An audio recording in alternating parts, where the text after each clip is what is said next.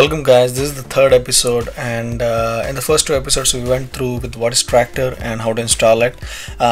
This video I'm going to show you when you first open your software, how does it look, and how to configure it for your personal preference, and how does the basic interface looks like, so you get familiarized with the Traktor software and things that we do with it. So without a further ado, let me open Traktor software.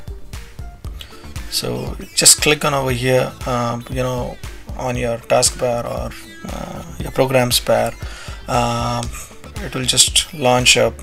This is a demo unit. I still have to punch in my key, so let's run demo mode. There is not much difference. I get full functionality for 30 days. So by default it will go to your music collection, which is your music folder, and it will try to import all the tracks, or just load all the collection. So collection is nothing but your tracks which are there on your hard drive. So let it do its thing, and I have already done this earlier, so it should be fast. For the first time users, it may take a little bit of time. So this is the setup wizard. First time you launch Traktor, this is what you'll see. It will just say that if you have any controllers, connect them right now so that Traktor can recognize them. Right now I'm not using any of the controllers. I'm just using my keyboard, and you can even do a DJ with the keyboard. So next, are you using any external controller? No. If you have an external controller like DDJ T1 or DDJ SX or DDJ SP or whatever you have over there, just plug it in and it will recognize it over here. If not, just move on. These are the deck layouts. So we'll get to the section where what is a deck and what is a deck layout.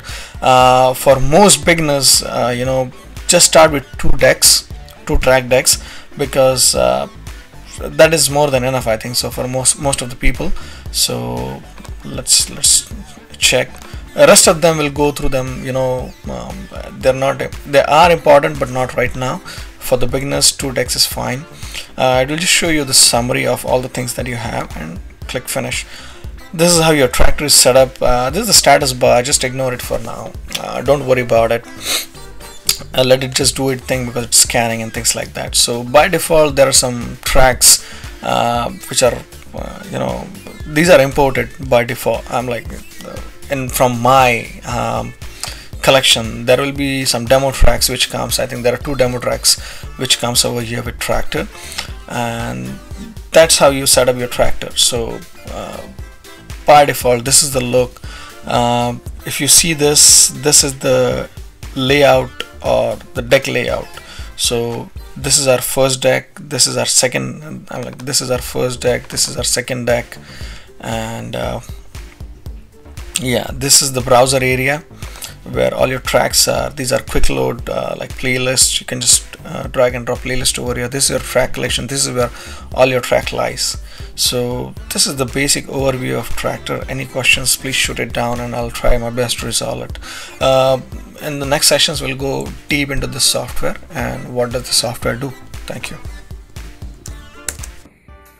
Once again, this is your host DJ Sandy from NJEntertainers.com. Thank you so much for watching this video. If you like the video, please hit the like button. If you like it, please subscribe to our channel so that you get regular updates, and I'll do my best as usual to present you the latest and greatest in DJing tutorials. So stay tuned.